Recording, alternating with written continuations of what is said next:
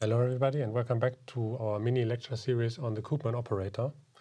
What you've seen until now is a lot of theoretical concepts, and we have covered in quite a bit of depth the EDMD algorithm, how to approximate the Koopman operator in a finite dimensional subspace that is spanned by a dictionary. Okay, so this is our Koopman operator definition for an observable function g. So the Koopman operator acting on this function is the same as evaluating the function at the x at the next time step, so under the flow f.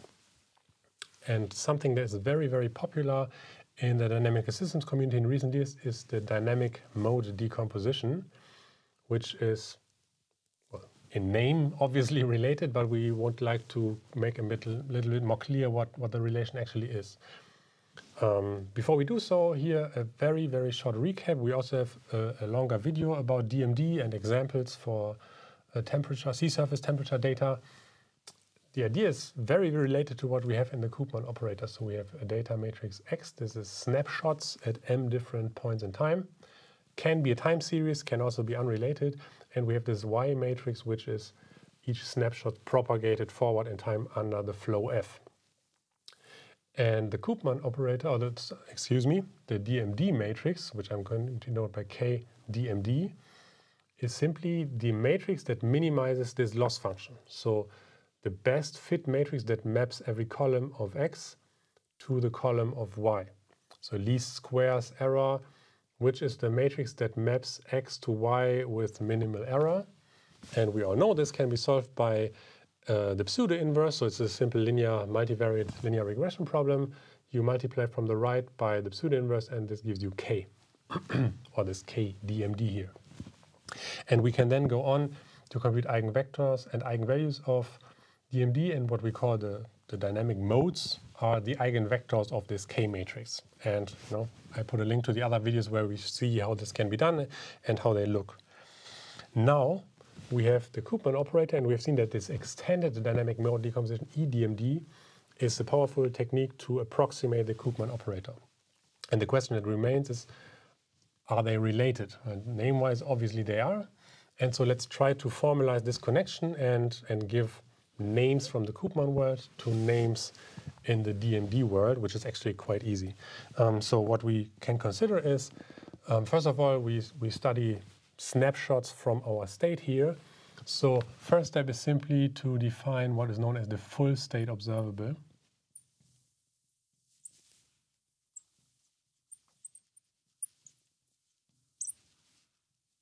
So what we're going to say is g of x is simply x. So this does not mean that the Koopman operator here is already a matrix, because it still acts on a function, but it's the identity mapping function. Okay, so this does not change a thing. This is still an infinite dimensional operator acting on a function space, only that we are now considering this full state observable. Right? So very, very important and popular for many applications where we have access to measurements of the full state.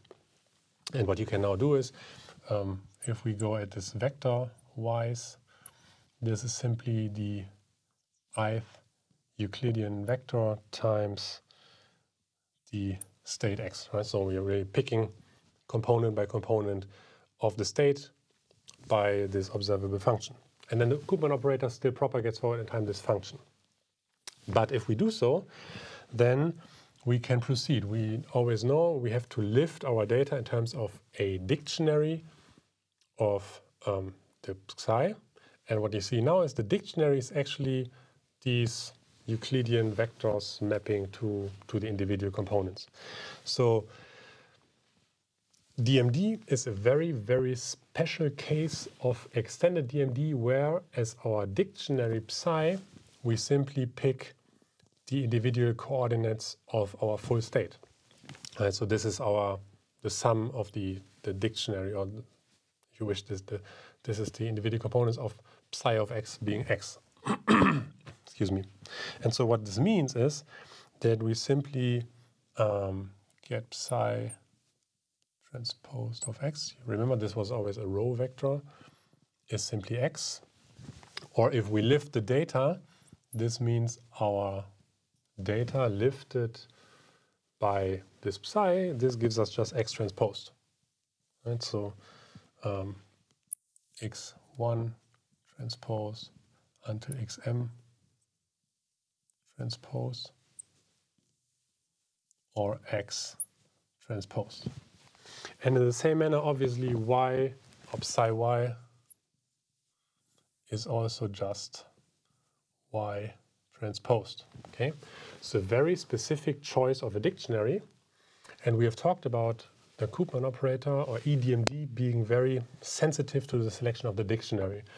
So if we're thinking about approximation, true approximation of the Koopman operator, this dictionary is often a very poor choice because it's simply a linear dictionary. So it's very, very restrictive, only works for linear systems. However, we can still try to extract these modes. Well, one should be careful in saying that this is really a Koopman operator approximation, because it's, if we're not considering linear system, it tends to be a very poor approximation. Nevertheless, if we proceed this way, then we can just study how the Koopman matrix K is computed and put this in relation to the K-DMD matrix. Okay, so the Koopman matrix K, and I'm not going to derive this again, but we have seen this, is psi x pseudo-inverse times psi y. And what I can do now is I can insert my definitions here, but before I do so, I do a little trick with the transposing of the matrices. So I'm swapping the order and putting the transposed on them. Psi x transposed pseudo-inverse transposed, which then gives me, this is my psi y transpose is exactly my y matrix, and my psi x transpose is exactly my x matrix. So what I get is, y x pseudo-inverse transposed, which is, if we look at this here, the DMD matrix transposed. Okay, so DMD gives me the same matrix under a very special dictionary, just transposed. And what we can now do is we can also study the eigendecomposition.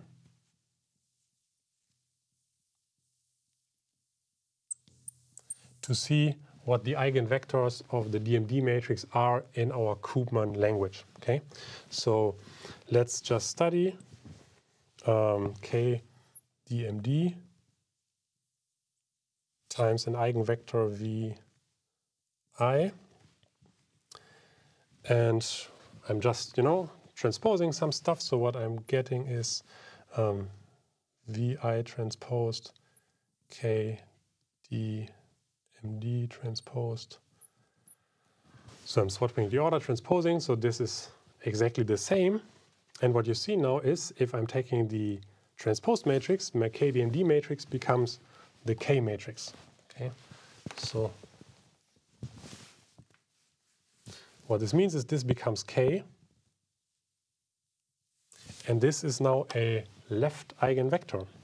Okay, so what I'm getting is W I star times the K matrix transpose. And now we know that if it's a left eigenvector, we can still, the eigenvalue is the same. So what I'm getting is lambda I times Wi transposed. And so if I do this, I can see that the eigenvalue equation for KDMD is lambda I times Vi. Okay, so this is equal to this. And by this relation, we see, in fact, that eigenvectors of the DMD matrix are left eigenvectors of the K matrix, the Koopman matrix. And so here's the conclusion, that the DMD eigenvectors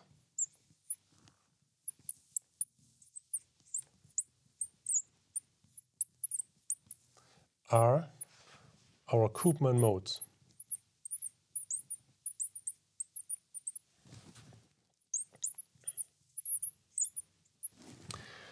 Why?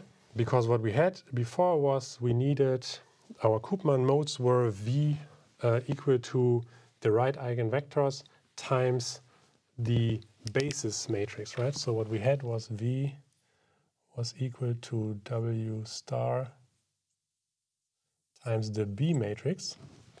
But because we have picked this very specific dictionary, the B matrix is in fact a diagonal matrix, so the identity matrix. Okay, and so this one is the identity, and we see that the eigenvectors, so the V here is what we call the Koopman modes before. Don't confuse this with the eigenvectors of the DMD matrix. But as you see, they are in fact the same, right? So this V means exactly this V here. And so what we get using DMD is an approximation of the Koopman eigenvalues and the Koopman modes, but under the assumption that this dictionary is rather restrictive. Still, it's very useful, in particular in systems like fluid mechanics or climate simulations.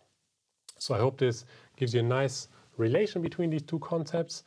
Thanks for your attention, and we are going to consider kernel EDMD and more advanced techniques in the following videos. Thanks a lot.